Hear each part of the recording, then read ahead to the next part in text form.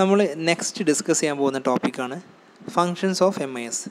Management information സിസ്റ്റത്തിൻ്റെ ഫങ്ഷനുകളാണ് പറയുന്നത്. മെയിനായിട്ട് 4 ഫങ്ഷനാണ് ഒരു MIS ചെയ്യേണ്ടത്. MIS ചെയ്യുന്ന ഫങ്ഷനാണ് പറയാൻ പോകുന്നത്. MISൻ്റെ functions. First ഫങ്ഷനാണ് data capture and collection. നമുക്കറിയാം, ഇൻഫർമേഷൻ എന്ന് പറഞ്ഞു കഴിഞ്ഞാൽ ഡാറ്റ കളക്ട് ചെയ്യും. കമ്പനിയിൽ എല്ലാവരും പോയിട്ടോ അല്ലെങ്കിൽ ഈ കമ്പ്യൂട്ടർ സിസ്റ്റത്തെ വെച്ച് പറയുകയാണെന്നുണ്ടെങ്കിൽ നമ്മളിപ്പോൾ ഒരു ഇൻപുട്ട് അങ്ങോട്ട് കൊടുക്കും, കമ്പ്യൂട്ടറിൻ്റെ ഉള്ളിലേക്ക് കൊടുക്കും. അത് പ്രോസസ്സ് ചെയ്തിട്ട് മീനിങ് ആയിട്ടുള്ള ഒരു ഇൻഫർമേഷനാണ്, മീനിങ് ആയിട്ടുള്ള ഒരു സാധനം നമുക്ക് തരുമ്പോൾ ആ സാധനത്തിനാണ് നമ്മൾ എന്ത് ചെയ്യുക, ഇൻഫർമേഷൻ എന്ന് പറയാം. അപ്പോൾ ഫസ്റ്റത്തെ MISൻ്റെ ഡ്യൂട്ടി എന്താണെന്നുണ്ടെങ്കിൽ എവിടെ നിന്നൊക്കെയാണോ ഇൻഫർമേഷൻസ് കിട്ടുന്നത്, ഫസ്റ്റത്തെ MISൻ്റെ ഫംഗ്ഷനാണ് പറയാൻ പോകുന്നത് data capture and collection. Collect the data from both internal and external source. പുറത്തുനിന്നുള്ളതും അകത്തുനിന്നുള്ളതും ആരെടുത്തു നിന്നുള്ള ഇൻഫർമേഷൻ ആണെന്നുണ്ടെങ്കിലും മാക്സിമം ഡാറ്റ എന്ത് ചെയ്യുക, കളക്ട് ചെയ്ത് വെക്കുക. അതാണ് ക്യാപ്ചർ ചെയ്യുക, അതേമാതിരി കളക്ട് ചെയ്യുക. ഫസ്റ്റത്തെ ഫങ്ഷൻ ഓഫ് MIS എന്ന് പറഞ്ഞിട്ടുണ്ടെങ്കിൽ ഡാറ്റ ക്യാപ്ചർ ആൻഡ് കളക്ഷനാണ്. രണ്ടാമത് ആ കളക്ട് ചെയ്ത് വെച്ച ഡാറ്റാസ് സ്റ്റോർ ചെയ്ത് വെക്കുക. രണ്ടാമത്തെ ഫങ്ഷനാണ് storage. The collected data is need to store in A database four A purpose of processing. നല്ല രീതിയിൽ നമുക്കൊരു ഇൻഫർമേഷൻ കിട്ടണമെന്നുണ്ടെങ്കിൽ നന്നായിട്ട് ഒരുപാട് ഡാറ്റ ഉണ്ടെങ്കിൽ മാത്രമേ നല്ല ഇൻഫർമേഷൻ നമുക്ക് എന്ത് ചെയ്യുള്ളൂ, ഉണ്ടാക്കാൻ കഴിയുള്ളൂ. അപ്പോൾ അത് പ്രോസസ്സ് ചെയ്യാൻ വേണ്ടിയിട്ട് കിട്ടിയ ഡാറ്റനൊക്കെ ഒരു വ്യക്തമായ പ്ലേസിൽ സ്റ്റോർ ചെയ്ത് വെക്കണം. നമ്മൾ പണ്ട് പറയുന്നതെന്നുണ്ടെങ്കിൽ ക്ലാസ്സൊക്കെ എടുക്കുന്ന സമയത്ത് ഒരു അധ്യാപകന് ഒരു അരമണിക്കൂർ ക്ലാസ് എടുക്കണമെന്നുണ്ടെങ്കിൽ മിനിമം അയാൾ ഒരു 2 മണിക്കൂറെങ്കിലും വായിക്കണം. കാരണം എന്താണെന്നുണ്ടെങ്കിൽ ഒരുപാട് റിസർച്ച് നടത്തിയാലും വായനകൾ ഉണ്ടെങ്കിൽ മാത്രമേ അയാൾക്ക് ആ സബ്ജക്റ്റിനെ പറ്റിയിട്ട് ഒരു ഡെപ്ത് നോളജ് ഉണ്ടാവുള്ളൂ. എന്നാൽ മാത്രമേ അത് നല്ല രീതിയിൽ നിങ്ങൾക്ക് ഡെലിവർ ചെയ്ത് തരാൻ പറ്റുള്ളൂ. അപ്പോൾ അതുകൊണ്ട് അതേ സിസ്റ്റമാണ് MIS ചെയ്യുന്നത്. അയാൾ 2 മണിക്കൂർ വായിക്കുക എന്നുള്ളതാണ് ഡാറ്റ ക്യാപ്ചർ ആൻഡ് കളക്ഷൻ. അത് അയാളുടെ മൈൻഡിൽ നമ്മൾ സ്റ്റോർ ചെയ്ത് വെക്കും. സ്റ്റോർ ചെയ്ത് വെക്കുക എന്ന് പറഞ്ഞിട്ടുണ്ടെങ്കിൽ നമ്മൾ ആ കളക്ട് ചെയ്ത ഇൻഫർമേഷനൊക്കെ നമ്മൾ എന്ത് ചെയ്യും, നമ്മളെ മൈൻഡിൽ എടുത്ത് വെക്കും. മൂന്നാമത്തെ ഫങ്ഷനാണ് ഇൻഫർമേഷൻ പ്രോസസ്സിങ്. നമ്മൾ ആ മൈൻഡിലുള്ള അതൊക്കെ അങ്ങനെ മനസ്സിലിട്ട് എങ്ങനെയൊക്കെയാണ് പറയേണ്ടതെന്നും അതിനെ പറ്റിയിട്ട് ഒരു വിശദമായിട്ടുള്ള സ്റ്റഡി നടത്തും. അതായത് അത് പ്രോസസ്സ് ചെയ്യും. ഒരു കമ്പനിയെ സംബന്ധിച്ച് പറയുകയാണെന്നുണ്ടെങ്കിൽ അവർക്ക് ഒരുപാട് ഡാറ്റകൾ കിട്ടും, ഒരുപാട് ബിൽസ്, ഇൻവോയ്സ് കാര്യങ്ങളൊക്കെ കിട്ടും. അതെല്ലാം സ്വീകരിച്ച് വെക്കും, അത് നേരെ സ്റ്റോർ ചെയ്ത് വെക്കും. അത് പ്രോസസ്സ് ചെയ്തിട്ട് പ്രോസസ്സ് ചെയ്യാന്ന് പറഞ്ഞിട്ടുണ്ടെങ്കിൽ ഇതാണ് the stored data R to B processed with the help of computer software and transformed in to useful and meaningful information for management to take decisions. പർച്ചേസുകളെ പറ്റിയിട്ട് മാത്രം പഠിക്കാനാണ്, അല്ലെങ്കിൽ സെയിൽസിനെ പറ്റിയിട്ട്. ഒരു കമ്പനിയിൽ ഒരു സെയിൽസ് ഉള്ള കമ്പനിയാണെന്നുണ്ടെങ്കിൽ, ഒരു എക്സാമ്പിൾ പറയുകയാണെന്നുണ്ടെങ്കിൽ നമ്മളൊരു എന്തെങ്കിലും ഇപ്പോൾ ഒരു എക്സാമ്പിൾ സാനിറ്റൈസർ വിൽക്കുന്ന കമ്പനിയാണെന്നുണ്ടെങ്കിൽ ഒരു മാസം നമ്മൾ ഉണ്ടാക്കിയത് നമുക്ക് ഓരോ ദിവസത്തെ സെയിലാണ് നമ്മൾ കണക്കാക്കുന്നത്. സെയിലാണ് നമ്മളെ പർപ്പസ് കണക്കാക്കുന്നുണ്ടെങ്കിൽ ആദ്യമായിട്ട് നമ്മൾ ഒരുപാട് യൂണിറ്റ് ഡെയിലി സെയിൽ ചെയ്യുന്ന യൂണിറ്റിൻ്റെ ബില്ല് കാര്യങ്ങളൊക്കെ നമ്മൾ എന്ത് ചെയ്യും, ആ ഇൻവോയ്സൊക്കെ നമ്മൾ എടുത്ത് വെക്കും. അത് നന്നായിട്ട് സ്റ്റോർ ചെയ്ത് വെച്ചിട്ട് അത് നമ്മൾ പ്രോസസ്സ് ചെയ്യുമ്പോൾ നമുക്ക് മനസ്സിലാവും അത് എത്രത്തോളമാണ് സെല്ല് ചെയ്ത് കാര്യങ്ങൾ എന്നുള്ളത്. അതായത് കളക്റ്റഡ് ആയിട്ടുള്ള ഡാറ്റനെ നമ്മൾ ഇൻഫർമേഷനെ പ്രോസസ്സ് ചെയ്യാണ്. നമുക്ക് ഭാവിയിൽ എപ്പോഴെങ്കിലും ആവശ്യമുള്ള നല്ലൊരു ഡിസിഷൻസ് എടുക്കാൻ വേണ്ടിയിട്ടാണ് ഈ ഇൻഫർമേഷനൊക്കെ സ്റ്റോർ ചെയ്യുന്നത്. അതിനുശേഷം distribution and dissemination of information. ആർക്കാണോ ഇൻഫർമേഷൻ ആവശ്യമുള്ളത് അവർക്ക് അത് ഡിസ്ട്രിബ്യൂട്ട് ചെയ്ത് കൊടുക്കുക. അതാണ് the process of information now റിട്രീവബിൾ to executives and managers so they can applied for decision making purpose. MIS ഒരിക്കലും ഓട്ടോമാറ്റിക്കലി ഡിസിഷൻ മേക്കിംഗ് എടുക്കുന്ന ഒരു സോഫ്റ്റ്വെയർ അല്ല, ഒരു ഡിസിഷൻ മേക്കിംഗ് ഹെൽപ്പിംഗ് ടൂളാണ്. ഡിസിഷൻ മേക്കിങ്ങിന് ഹെൽപ്പ് ചെയ്യുന്ന ടൂൾ മാത്രമാണ് MIS. ഇപ്പോൾ നേരത്തെ പറഞ്ഞ പോലെ ഒരു അധ്യാപകൻ ക്ലാസ് എടുക്കുന്ന ഒരു ഡീറ്റെയിൽസ് ഞാൻ പറഞ്ഞില്ലേ, അത് ജസ്റ്റ് നിങ്ങൾ ആലോചിച്ച് കഴിഞ്ഞാൽ നിങ്ങൾക്ക് വ്യക്തമായിട്ട് മനസ്സിലാവും MISൻ്റെ ഫങ്ഷൻസ്. ആദ്യം ആ അധ്യാപകന് 2 മണിക്കൂർ വായിക്കണം, അല്ലെങ്കിൽ അയാൾ നെറ്റിലോ എവിടെയെങ്കിലും അതിനെപ്പറ്റി റിസർച്ച് നടത്തണം. അതാണ് capturing and collection of data. Maximum data അയാൾ കളക്ട് ചെയ്യും. അത് അയാൾ നല്ല രീതിയിൽ അയാളുടെ മൈൻഡിൽ അത് സ്റ്റോർ ചെയ്ത് വെക്കും. ആ സ്റ്റോർ ചെയ്ത് വെച്ചിട്ട് പിന്നെ അയാൾ എന്ത് ചെയ്യും, അതിനെ നന്നായിട്ട് പ്രോസസ്സ് ചെയ്യും. ഇൻഫർമേഷനെ പ്രോസസ്സ് ചെയ്തിട്ട് അത് നല്ല മീനിങ് ആയിട്ടുള്ള അയാൾക്ക് പറയാനുള്ള, അയാൾക്ക് പഠിക്കാനുള്ള, അല്ലെങ്കിൽ നിങ്ങൾക്ക് പഠിപ്പിച്ചു കൊടുക്കാനുള്ള രീതിയിൽ അതാവും. അതിനുശേഷം അയാൾ ക്ലാസ് റൂമിൽ വന്നിട്ട് അതുപോലെ സ്റ്റുഡൻസിൻ്റെ മുന്നിൽ അതെന്ത് ചെയ്യും, അത് പ്രസൻറ്റ് ചെയ്ത് കൊടുക്കും. ഇതേ ഒരു സിസ്റ്റമാണ് MIS നമ്മുടെ മുന്നിൽ നമുക്ക് ചെയ്തു തരുന്നത്. ഇതാണ് 4 ഫങ്ഷൻസ് ഓഫ് MIS. ഓക്കെ, മനസ്സിലായി വിചാരിക്കുന്നു. ഇനി നമ്മൾ പറയാൻ പോകുന്നത് MIS and other academic disciplines. MIS നമ്മളെ ഒരുപാട് അക്കാഡമിക് ഡിവിഷൻസ് ഉണ്ടല്ലോ, ഓരോ ഡിപ്പാർട്ട്മെൻറ്റ്സ് ഉണ്ട്. ആ ഡിപ്പാർട്ട്മെൻറ്റിന് എങ്ങനെയാണ് ഹെൽപ്പ് ചെയ്യുക എന്നുള്ളത് നമ്മൾ ജസ്റ്റ് നോക്കാൻ പോവാണ്. ആദ്യത്തെ ഡിപ്പാർട്ട്മെൻറ്റ് എന്ന് പറഞ്ഞിട്ടുണ്ടെങ്കിൽ MIS ആൻഡ് മാനേജ്മെൻറ്റ് അക്കൗണ്ടിങ്. നമുക്കെല്ലാവർക്കും അറിയുന്ന ഒരു അക്കൗണ്ടിങ്ങിനെ പറ്റി അറിയില്ലേ? കമ്പനിയിൽ അക്കൗണ്ടിങ് എന്ന് പറഞ്ഞിട്ടുണ്ടെങ്കിൽ 2 ടൈപ്പ് അക്കൗണ്ടിങ് ഉണ്ട്. ഫൈനാൻഷ്യൽ അക്കൗണ്ടിങ് ഉണ്ട്, അതുപോലെ മാനേജ്മെൻറ്റ് അക്കൗണ്ടിങ് ഉണ്ട്. അതിൽ ഫൈനാൻഷ്യൽ അക്കൗണ്ടിങ് എന്ന് പറഞ്ഞിട്ടുണ്ടെങ്കിൽ ഫൈനാൻഷ്യൽ സ്റ്റേറ്റ്മെൻറ്റ് പ്രിപ്പയർ ചെയ്യാൻ വേണ്ടിയിട്ടാണ്. അതേപോലെ നമ്മളെന്താ ബാലൻസ് ഷീറ്റ് അതൊക്കെ പ്രിപ്പയർ ചെയ്യാൻ വേണ്ടിയിട്ടാണ് എന്ത് ചെയ്യുക, ഫൈനാൻഷ്യൽ അക്കൗണ്ടിങ് ഉപയോഗിക്കുക. അതായത് നമ്മൾ വ്യക്തമായിട്ട് പറയുകയാണെന്നുണ്ടെങ്കിൽ ഫൈനാൻഷ്യൽ അക്കൗണ്ടിങ് എന്ന് പറഞ്ഞിട്ടുണ്ടെങ്കിൽ deals with historic data which produce report like income statement, balance sheet at the end of the accounting period. Accounting പീരീഡിൻ്റെ അവസാനത്തിൽ ഫൈനാൻഷ്യൽ സ്റ്റേറ്റ്മെൻ്റ് ഒക്കെ പ്രിപ്പയർ ചെയ്യുക എന്നുള്ളതാണ് അക്കൗണ്ടിങ്ങിൻ്റെ, അതായത് ഫൈനാൻഷ്യൽ അക്കൗണ്ടിങ്ങിൻ്റെ പർപ്പസ്.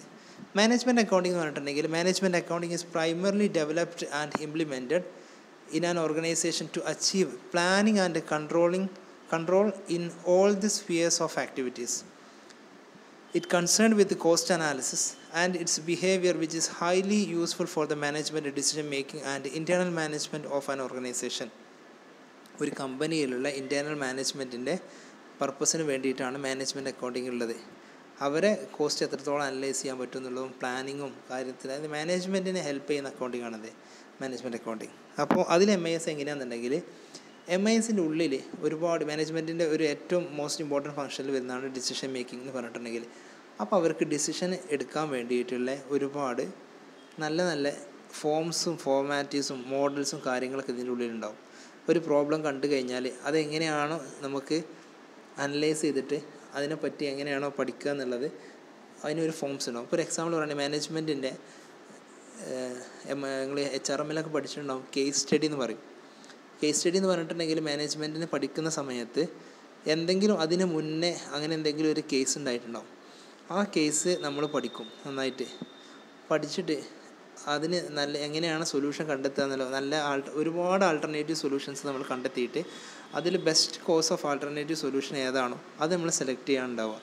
അപ്പോൾ അതിന് നമ്മളെ മുന്നിൽ ഒരുപാട് മോഡൽസ് വേണം, അതിന് നമുക്ക് ഏറ്റവും സ്യൂട്ടബിൾ ആയിട്ടുള്ള കാര്യം സെലക്ട് ചെയ്യണം. അപ്പോൾ MIS മാനേജ്മെൻറ്റ് അക്കൗണ്ടിങ്ങിന് അങ്ങനെയാണ് ഇമ്പോർട്ടൻറ്റ്. രണ്ടാമത് MIS and management science. The systematic approach to problem solving use models and computer based solution algorithm are generally incorporated in MIS. ഞാൻ ഓൾറെഡി നമ്മളിപ്പോൾ പറഞ്ഞ പോയിൻ്റ് തന്നെയാണ്. MIS മാനേജ്മെൻറ്റ് സയൻസിൽ, മാനേജ്മെൻറ്റ് സയൻസ് പറഞ്ഞിട്ടുണ്ടെങ്കിൽ മാനേജ്മെൻറ്റിന് problem സോൾവിങ്ങിന് help ചെയ്യുന്ന, അതായത് ഒരു മാത്തമാറ്റിക്കൽ ടൂൾസും മോഡൽസും സ്റ്റാറ്റിസ്റ്റിക്കൽ ടൂളൊക്കെ ഉപയോഗിച്ചിട്ട് മാനേജ്മെൻറ്റിന് പ്രോബ്ലം സോൾവിങ്ങിന് ഹെൽപ്പ് ചെയ്യുന്ന ഒരു സയൻസാണ് മാനേജ്മെൻറ്റ് സയൻസ്.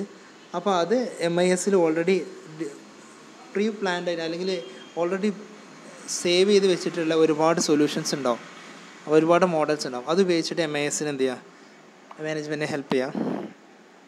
നെക്സ്റ്റ് വരുന്നത് മൂന്നാമത്തെ MIS ആൻഡ് അതർ ഡിസിപ്ലിൻ വരുന്നതാണ് MIS ആൻഡ് മാനേജ്മെൻറ്റ് തിയറി. നമ്മളെ മാനേജ്മെൻറ്റിന് ഒരുപാട് തിയറീസ് വന്നിട്ടുണ്ട്. According to the decision theory, decision theory പ്രകാരം management is defined as A decision making. അതായത് ഡിസിഷൻ തിയറി പ്രകാരം മാനേജ്മെൻറ്റ് എന്ന് പറഞ്ഞിട്ടുണ്ടെങ്കിൽ ഡിസിഷൻ മേക്കിങ്ങിന് പറഞ്ഞ പേരാണ് എന്ത്, മാനേജ്മെൻറ്റ് എന്നാണ് അവർ പറയുന്നത്. According to this concept primary duty of management is arriving at right decision at right time. Right decision at right ടൈമിൽ എടുക്കുക എന്നുള്ളതാണ് മാനേജ്മെൻറ്റിൻ്റെ പ്രൈം ഡ്യൂട്ടി എന്നാണ് ഡിസിഷൻ തിയറി പ്രകാരം മാനേജ്മെൻറ്റിന് എക്സ്പ്ലെയിൻ ചെയ്തിട്ടുള്ളത്. അപ്പോൾ റൈറ്റ് ഡിസിഷൻ റൈറ്റ് ടൈമിൽ എടുക്കണം എന്നുണ്ടെങ്കിൽ റൈറ്റ് ഇൻഫർമേഷൻസ് കിട്ടിയാൽ മാത്രമേ റൈറ്റ് ഡിസിഷൻസ് എടുക്കാൻ കഴിയുള്ളൂ. അപ്പോൾ അതുകൊണ്ട് റൈറ്റ് ഇൻഫർമേഷൻ കൊടുക്കണം എന്നുണ്ടെങ്കിൽ അതിന് ഹെൽപ്പ് ചെയ്യുന്ന ആരാണ്, MIS ആണ്. മാനേജ്മെൻറ്റ് ഇൻഫർമേഷൻ സിസ്റ്റമാണ് എന്ത് ചെയ്യുക, റൈറ്റ് ഡിസിഷൻ റൈറ്റ് ടൈമിൽ റൈറ്റ് പേഴ്സൻ്റെ അടുത്ത് എത്തിച്ചു കൊടുക്കുക. ഇനി അടുത്ത ഡിസിപ്ലിനാണ് management and organisation behaviour. Organisation behaviour എന്ന് പറഞ്ഞാൽ OB, അതായത് നമ്മളെ കമ്പനിയിൽ എങ്ങനെ പെരുമാറേണ്ടത്, എങ്ങനെ ഡിസിപ്ലിൻ ഉണ്ടാക്കേണ്ടത്, ഒരു കൊളീഗിനോട് എങ്ങനെ പെരുമാറണം, അല്ലെങ്കിൽ ഒരു സീനിയറോട് എങ്ങനെ പെരുമാറണം, പ്രോട്ടോകോൾസ് എന്തൊക്കെയാണ്, അതൊക്കെ പഠിപ്പിക്കുന്നതാണ് organisation behaviour. MIS എങ്ങനെയാണെന്നുണ്ടെങ്കിൽ management help the organisation discipline through MIS models. കമ്പനിയിൽ ഡിസിപ്ലിനും കാര്യങ്ങളും മെയിൻറ്റെയിൻ ചെയ്യാൻ വേണ്ടിയിട്ട് MISനെ ഹെൽപ്പ് ചെയ്യും. ഒരു മാനേജ്മെൻറ്റ് ഇൻഫർമേഷൻ സിസ്റ്റം, ജസ്റ്റ് ഒരു എക്സാമ്പിൾ പറയാം. ഒരു പ്രസൻറ്റ് ആബ്സെൻറ്റ് നമ്മളെ എന്താ പറയുക, വരുന്ന എൻട്രി എപ്പോഴാണ് എക്സിറ്റ് എപ്പോഴാണെന്ന് ഒരു മാനേജ്മെൻറ്റ് ഇൻഫർമേഷൻ സിസ്റ്റം ആയിട്ടുള്ള പഞ്ചിങ്ങിലൂടെ അടയാളപ്പെടുത്തി കഴിഞ്ഞാൽ സ്വാഭാവികമായിട്ടും ആ വ്യക്തി വന്നാൽ അപ്പോൾ പഞ്ച് ചെയ്യും, അതേപോലെ അയാൾ പോയി കഴിഞ്ഞാൽ പുറത്ത് പോയി കഴിഞ്ഞാൽ അപ്പോഴും പഞ്ച് ചെയ്യും. അപ്പോൾ അങ്ങനെ ഉണ്ടെന്നുണ്ടെങ്കിൽ നല്ല രീതിയിൽ ഡിസിപ്ലിൻ മെയിൻറ്റെയിൻ ചെയ്യാൻ പറ്റും. കറക്റ്റ് സമയത്ത് വരാൻ കഴിയും എല്ലാവർക്കും. ആബ്സെൻറ്റീസും കാര്യങ്ങളും ടൈം ലേറ്റും കാര്യങ്ങളൊക്കെ മനസ്സിലാക്കാൻ പറ്റും. അപ്പോൾ ഇത് MISനെ ഹെൽപ്പ് ചെയ്യുന്നതാണ്. MIS OBനെ ഹെൽപ്പ് ചെയ്യും. അതുപോലെ MIS ആൻഡ് ഇൻഫർമേഷൻ ടെക്നോളജി നമ്മൾ ഓൾറെഡി ഡിസ്കസ് ചെയ്ത് കഴിഞ്ഞു. ഒരു കമ്പ്യൂട്ടർ സിസ്റ്റം വേണമെന്നില്ല MIS വർക്ക് ചെയ്യാൻ. മാനുവലായിട്ടുള്ള കാര്യങ്ങൾ ചെയ്താലും MIS എന്നല്ല മാനേജ്മെൻറ്റ് ഇൻഫർമേഷൻ സിസ്റ്റത്തെ വർക്ക് ചെയ്യിപ്പിക്കാൻ പറ്റും. പക്ഷേ ഒരു കമ്പ്യൂട്ടർ സിസ്റ്റം വന്നു കഴിഞ്ഞാൽ ഒന്നുകൂടി കാര്യങ്ങളൊക്കെ എഫിഷ്യൻ്റ് ആവും, അക്യുറേറ്റ് ആവും, എഫക്റ്റീവായിട്ട് കാര്യങ്ങൾ ചെയ്യാൻ പറ്റും.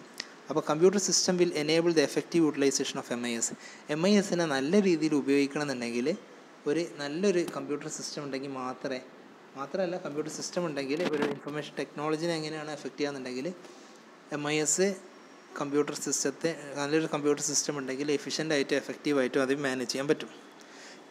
ഇനി നമ്മൾ നെക്സ്റ്റ് ഡിസ്കസ് ചെയ്യാൻ പോകുന്നത് ലിമിറ്റേഷൻസ് ഓഫ് MIS. ലിമിറ്റേഷൻസ് കുറച്ച് നോക്കാം. ഇതോട് കൂടിയിരുന്ന ക്ലാസ് അവസാനിക്കും. കുറച്ച് പോയിൻറ്റ്സ് പറയാനുള്ളൂ. വളരെ സിമ്പിളായിട്ടുള്ള പോയിൻറ്റ്സാണ് MISൻ്റെ ലിമിറ്റേഷൻസ്. അതിൽ ലിമിറ്റേഷൻ എന്ന് പറഞ്ഞിട്ടുണ്ടെങ്കിൽ first ലിമിറ്റേഷനാണ് quality output. It depend quality of input. നല്ല ഇൻപുട്ടുകൾ മാത്രം സ്വീകരിക്കുക. അതായത് നമ്മൾ ഓൾറെഡി പറഞ്ഞു MISൻ്റെ ഫംഗ്ഷന് ഡാറ്റ മാക്സിമം ഗ്യാദർ ചെയ്യുക, സ്റ്റോർ ചെയ്ത് വെക്കുക, അത് പ്രോസസ്സ് ചെയ്യുക, എന്നിട്ട് നമ്മൾ ആവശ്യക്കാർക്ക് സപ്ലൈ ചെയ്ത് കൊടുക്കുക. അപ്പോൾ ഈ കിട്ടുന്ന ഇൻഫർമേഷൻ അനുസരിച്ചായിരിക്കും, അതായത് ഇൻപുട്ടിൻ്റെ ക്വാളിറ്റിക്ക് അനുസരിച്ചായിരിക്കും ഔട്ട്പുട്ട് ഉണ്ടായിരിക്കുക. ഇൻപുട്ട് ക്വാളിറ്റി കുറവായിട്ടുള്ള ഇൻപുട്ടാണെന്നുണ്ടെങ്കിൽ സ്വാഭാവികമായിട്ടും ഔട്ട്പുട്ടും ക്വാളിറ്റി കുറവായിരിക്കും.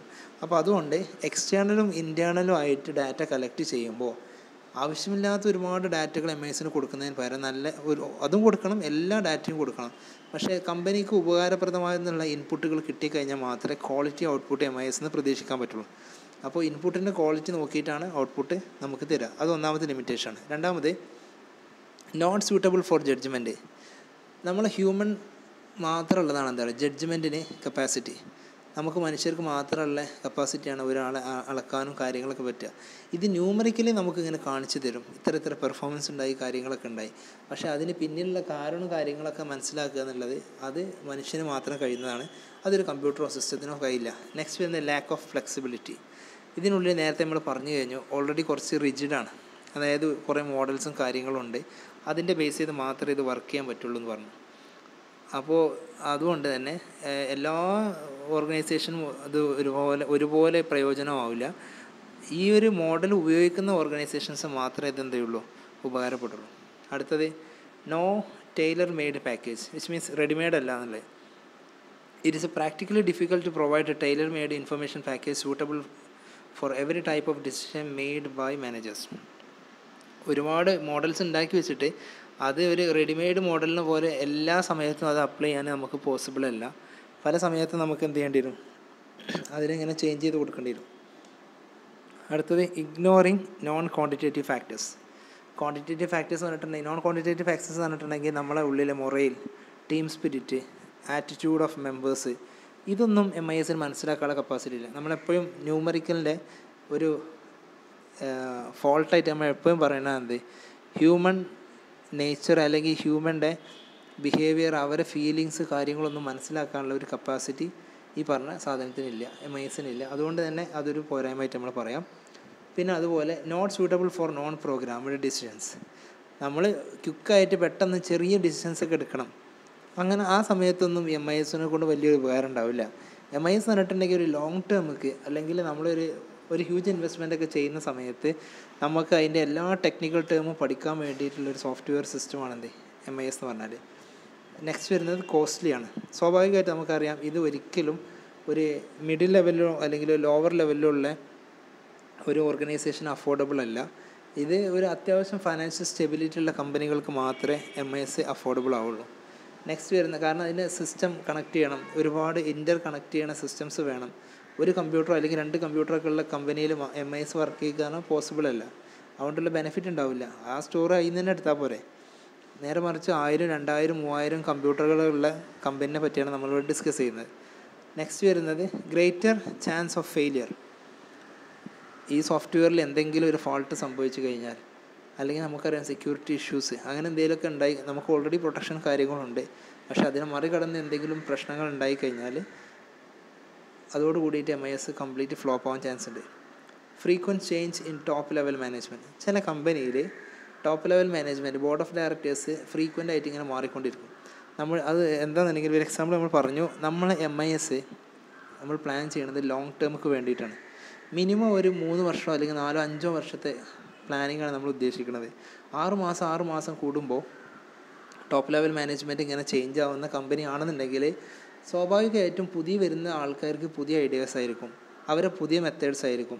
പഴയ ആൾക്കാർക്ക് ഫോളോ ചെയ്യണമെന്ന് ഒരു നിർബന്ധമില്ല. അപ്പോൾ അതുകൊണ്ട് തന്നെ അങ്ങനത്തെ സമയത്ത് MIS ഫെയിലാവും. കാരണം MISനെ അവർ ഉപയോഗിക്കില്ല.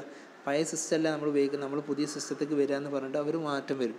അപ്പോൾ ഇതൊരു സ്റ്റേബിളായിട്ട് നിൽക്കുന്ന ടോപ്പ് ലെവൽ മാനേജ്മെൻറ്റ് ഉണ്ടെങ്കിൽ മാത്രമേ MIS പോസിബിൾ ആവുള്ളൂ. ഇത്രയാണ് ഇതിൻ്റെ ലിമിറ്റേഷനായിട്ട് നമുക്കിന്ന് പറയാനുള്ളത്. ഇനി നമുക്ക് ഒരു 1.5 ക്ലാസ്സും കൂടി കിട്ടാണ്ട് എന്നാൽ മാത്രമേ നമുക്ക് MIS എന്നുള്ള ഭാഗം കംപ്ലീറ്റ് ആവുള്ളൂ. MIS കംപ്ലീറ്റ് ആയി പിന്നെ അവിടുന്ന് കുറച്ച് മോഡൽസ് പറയാനുണ്ട്. ഏകദേശം ഒരു 2 ക്ലാസ്സോട് കൂടിയിട്ട് ഫസ്റ്റ് മൊഡ്യൂൾ അവസാനിക്കും. വലിയ ചാപ്റ്ററാണ്, എല്ലാവരും ശരിക്കും പഠിക്കുക കേട്ടോ. Thank you very much. മനസ്സിലായി എന്ന് വിചാരിക്കുന്നു. ഡൗട്ടുകൾ ഉണ്ടെങ്കിൽ ചോദിച്ചോ.